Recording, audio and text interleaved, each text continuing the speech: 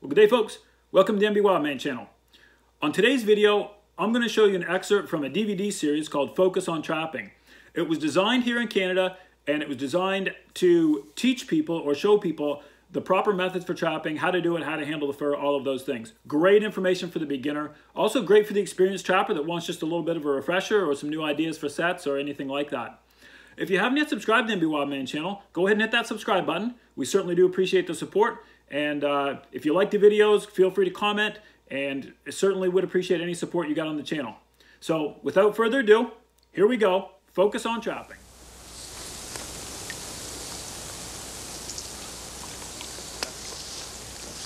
The muskrat, like people who trap it, usually frequents regions with an abundance of aquatic vegetation.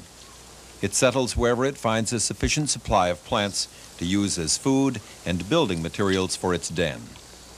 I have often seen muskrat in swamps and marshy areas near lakes or slow-moving streams.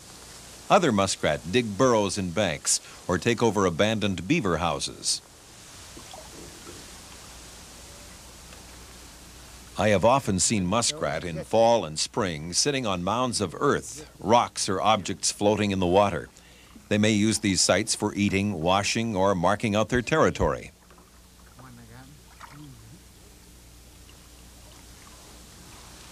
The old tree stump found by these two trappers, for example, looks like a perfect site for a trap. Oh yes, did you notice the droppings? There must have been a muskrat in the area recently.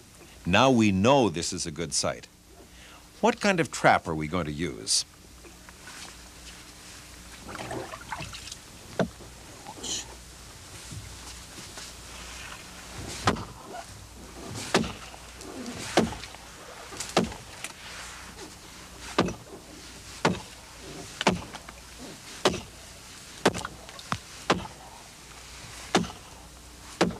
Did you guess right? They've opted for a drowning set. The trapper cuts a notch in the log to hold the trap, a number 1.5 Victor. It's a good idea to make a notch so the trap will sit level with the surface of the log and won't move.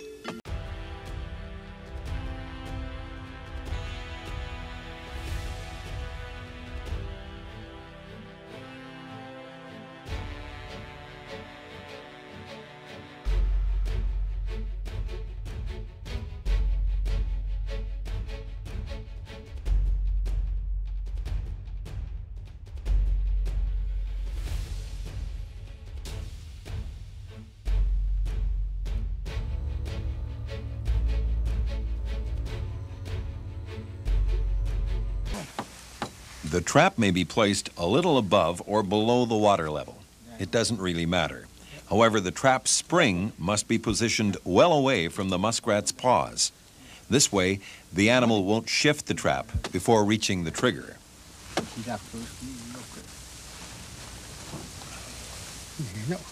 The pan should be level with the jaws, and the sides of the jaws should be parallel to the sides of the log. Otherwise, the trap, when sprung, may throw the muskrat's leg up in the air and you'll lose a good catch. Unfortunately, the old saying, "you win some, you lose some," doesn't really apply to trapping. Believe me, there's no such thing as a lucky trapper, just a trapper who does his job well and leaves nothing to chance.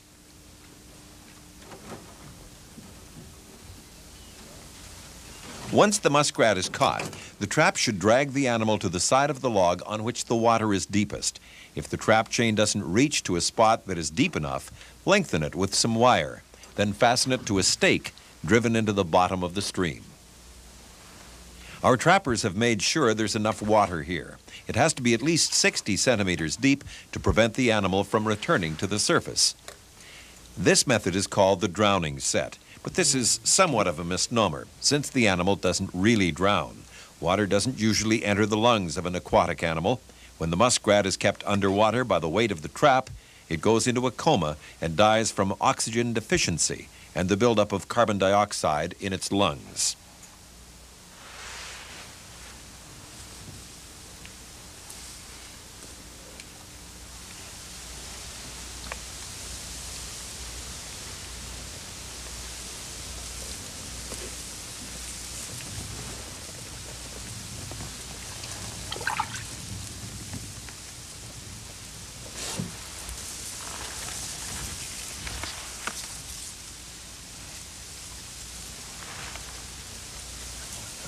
Come on.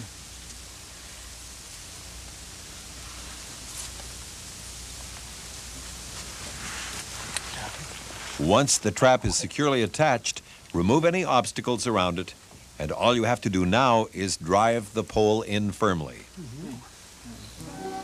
The drowning system is an effective method if the water level around the trap remains fairly constant, but I don't advise using it where the water level varies because of rain or melting snow. These are floats. They are aptly named. The traps are attached to pieces of dry wood or natural rafts.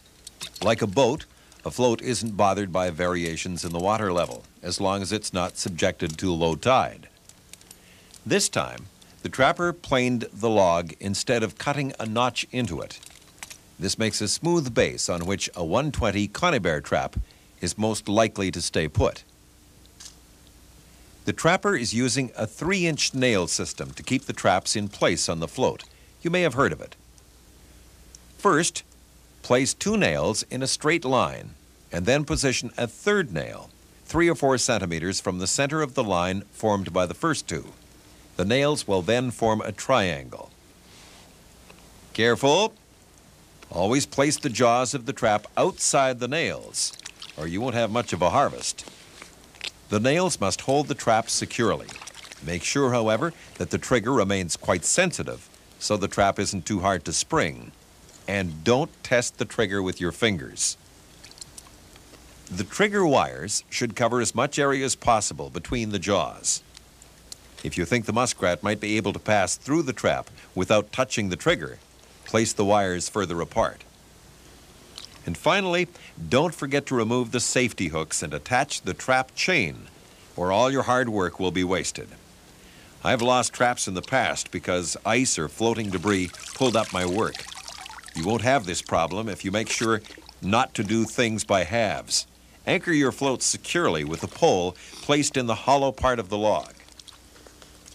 To make my traps even more effective, in the spring, I sometimes use a lure made from the muskrat's musk glands and a little glycerin.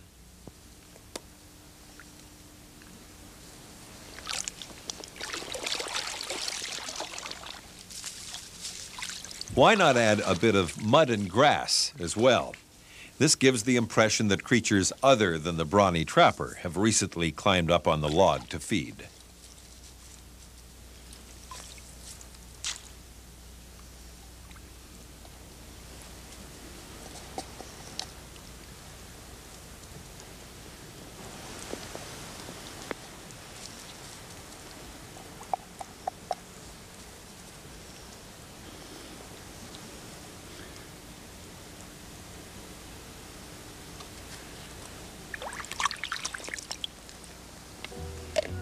Now the rats won't be able to resist. I like using floats, and there are all sorts of variations. Like this trapper, I think it's a good idea to attach a crosswise piece of wood under the end of the log. And this little piece of wood acts as a stabilizer, keeping the float pointed in the same direction as the current. I placed the floats a fair distance from the water's edge to prevent the trapped muskrat from clutching at or falling into branches on the bank. Sometimes I use the same 120 conibear traps on tree stumps or sloping trunks. I use the 3-nail system to fasten them to the wood, being very careful to place the trap outside the nails. If you think there may be significant variations in the water level, don't use this method. Your traps will be wasted. 3 quick knocks, and here's our trapper. Yes, you can also attach a Victor trap to a float with a 3-centimeter finishing nail. It's best to use a number 1 or 1.5 Victor trap. These are heavy enough to drag the muskrat to the bottom of the stream. The notches at either end of the log should be made deep enough to hold an open trap. Use a nail to keep the trap steady, but make sure it won't prevent the trap from falling into the water when the animal springs it. To trap the animal properly, the jaws must be facing the same direction as the log. In other words, they must be parallel to the log, and the pan must be level to the jaws. I don't use bait with these traps. Carrots and turnips attract migratory birds. But even without bait, birds have a tendency to land on floats. To avoid catching one accidentally, just bend a stiff piece of wire into a circle and fasten it above the trap. If a bird decides to land on the log anyway, it won't touch the trap. It's best to attach this wire to the sides so the muskrat can still climb up either end. Attach the chains, keep the traps away from each other to avoid catching one muskrat in two traps, and finally, leave the site quietly. Most traps for muskrats are set in the water, and here's another one, the submarine trap. Submarine traps are usually made of galvanized screening with a 2 to 3 centimeter square mesh. This model has only one opening. Place the trap in the water at an angle. The screen over the entrance must appear slightly above the water, while the lower part rests on the bed of the stream or river. This method cannot be used in all regions. Since the laws are constantly changing, it's important to check with your local authorities before using this technique. That way you'll avoid a lot of trouble.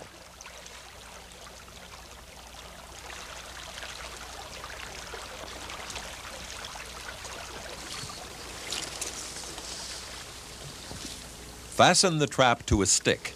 It should be fairly thin, so the muskrat won't be able to use it as a support and climb up on the trap instead of going inside. Position the trap by placing the ends of the stick on either bank of the stream. That's it. This is one of the easiest trapping techniques. The only problem is that the traps are rather large to carry around.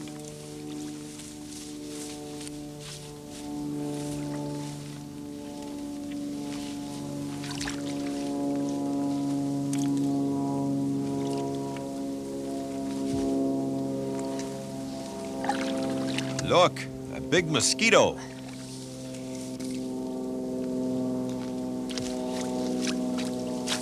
Arrange some branches on either side of the trap as well. These obstacles force the muskrat to dive down into the trap. Bait is rarely used with submarine traps, although some trappers weave aspen shoots through the screen at the bottom of the trap when installing them under ice. Instead of luring muskrat into the trap, this technique is designed to catch them as they go by. Since one trap can catch a number of muskrat in a single night, I try not to leave them too long in one place to guard against over-harvesting the population. Here is another model from our trapper's collection of submarine traps, the two-door version. This is a kind of tunnel with black openings, which the muskrat takes for a channel. It is thus led to dive down into the trap. The best location for this set is in a channel barely wider than the trap. If you can't find a narrow enough spot, put the trap in the middle of a stream and use brushwood to block off the sides. Position this trap in the same way as the last one, but use 2 sticks this time. Fasten them at either end of the trap. Rest the sticks on the banks, and you're done. Notice that this trap is placed in a horizontal position. At the end of each funnel, there's a swinging door that opens when the muskrat pushes on it to get in, and then closes behind the animal. The door doesn't open from the inside. Make sure the trap is completely submerged to ensure a quick death for the muskrat. The top of the trap should be at least 3 centimeters below the surface when the water level reaches its lowest point. It's a good idea to make sure the trap is held securely by attaching it to a branch near the water's edge. This way, you know the trap will stay in place even if there's flooding. The branches arranged around the cage keep it in place in deep water, forcing the muskrat to dive into the cage. Before leaving the site, I always take one last look at the trap and make sure it's completely underwater. Before winter comes, I'll make one more trip to the place where the muskrat live, in a sea of cattails and bulrushes. This mammal builds 2 types of houses. One is a dwelling house, and the other serves as a feeding area. These are similar in shape to a beaver lodge. They are not made of branches, however, but of cattails, bulrushes, dry or green, and water plants. The muskrat or water rat is very prolific. Its mating season begins quite late in the spring and continues until July or August. The female may produce 18 or 20 young a year in 2 or 3 litters. This high birth rate compensates for the natural death rate. It is estimated that approximately 87% of muskrat die of natural causes in their first year. Scarcely 2% reach the age of 3. Trapping is the best means of controlling muskrat numbers, and it protects them from the epidemics that often occur when the population becomes too large. Fall trapping keeps populations down to levels which are more likely to survive the winter. Spring trapping should stop as soon as you notice that shedding has begun and cuts appear on the hide. I assist in the management of muskrat on my land by monitoring the condition of the local population. In the fall, I check the ratio of young muskrat to adult females in my catches. If there are many young for each female, trapping procedures are judged to be good and the population healthy. If there are few young per female, I reduce my quota to give the muskrat a chance to multiply. Do you see this sight? There are too many fresh signs of muskrat here.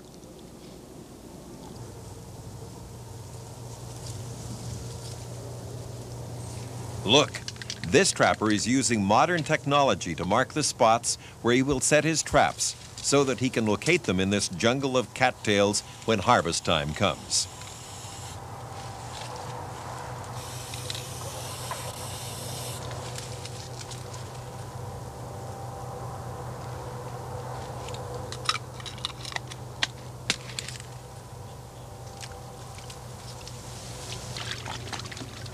It's not easy to find your way in this swamp. It's a wonder the muskrat don't lose their young. To find the underwater trails used by the muskrat to get to their houses or feeding areas, I test the ground around the house with my feet. You can feel the depressions made by the paths, which are somewhat like rabbit runways.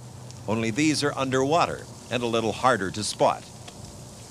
Look, our trapper seems to have found one. He's going to use a 120 conibear trap. The trapper is setting his trap. He has thought of everything. The trigger wires are placed well apart and the safety hooks have been removed. The trigger is at the bottom of the trap, pointing upwards. Good. Now all he has to do is install it.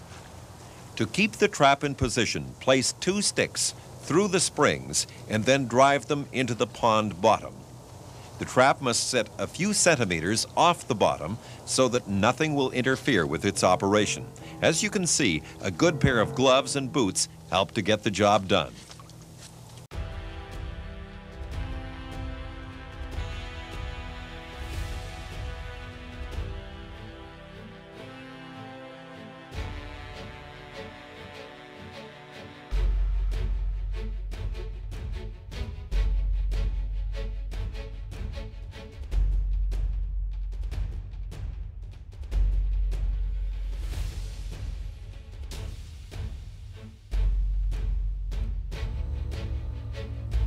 Setting the trap isn't very difficult, but getting to the site may pose problems.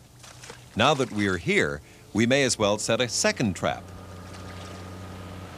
Muskrat will take up residence just about anywhere as long as the habitat suits their requirements. Even the sound of a highway outside the door doesn't keep them awake. In fact, muskrat live quite happily close to man and his activities. The trapper is going to set his second trap at the house entrance. To find the entrance, walk around the house and test the ground with your foot to find a path leading up to it. When you found it, you might put a small stick in the opening, just to make sure.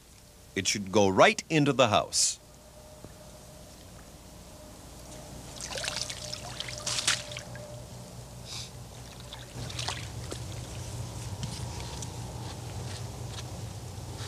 Position the trap as in the channel with 2 sticks inserted through the springs of a 120 conibear trap. Here's what you'd see if you were a muskrat.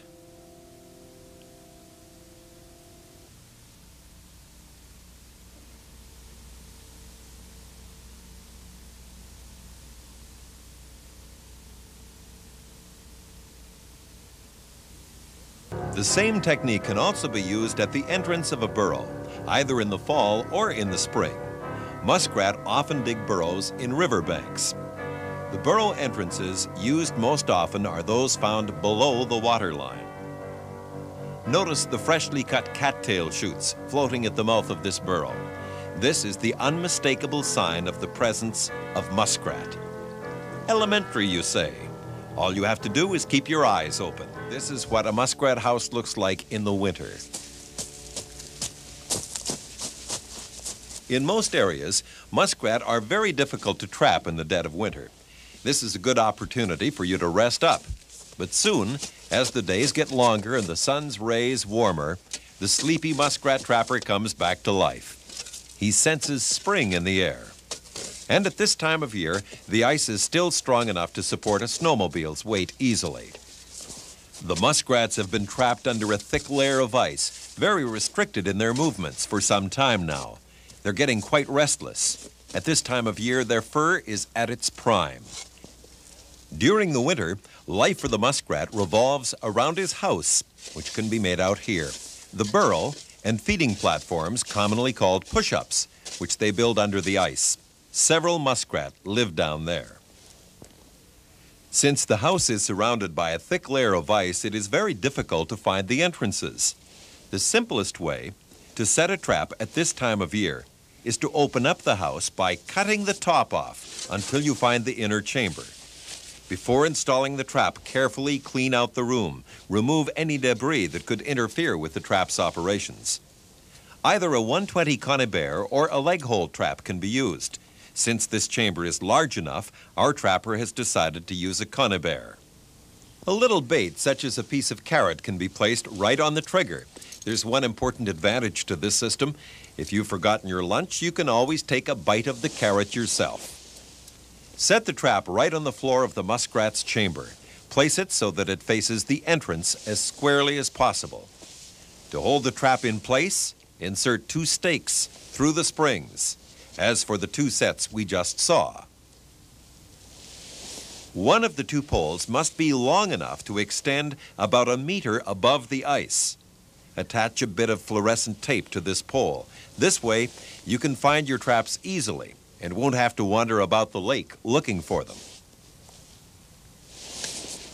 Cover the house with clumps of earth, ice, and snow so that it won't freeze inside the room.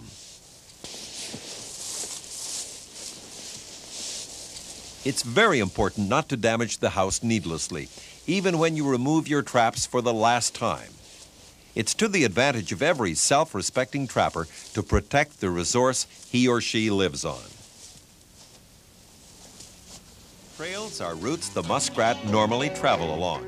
Throughout the trapping season, muskrat use a regular network of trails or channels to get from one place to another. The trails look like furrows in the grassy bank or the muddy pond bottom. These routes are also found under the ice, but naturally are much harder to locate. They are ideal locations for traps. They also wind through grass, farm ditches, culverts, streams, and gullies that connect 2 bodies of water. As always, when trapping muskrat, place the trigger in the lower part of the 120 conibear trap, pointing upwards.